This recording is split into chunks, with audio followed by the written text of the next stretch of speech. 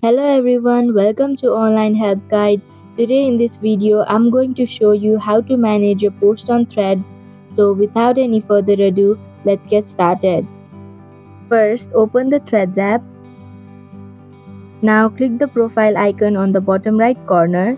Here you'll see the posts that you made earlier. Now click the three horizontal dots on the right side of your post. Here you'll find the management options that includes who can reply, hide like count, and delete button. Now if you click on who can reply option, you can manage the replies on your post by other accounts.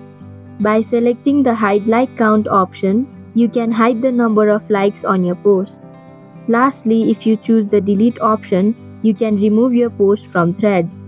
And that is how you can manage your post on Threads app. Thank you for watching Online Help Guide. Hope this video was helpful. If it was, then hit the like button and comment down if you have any questions or feedback.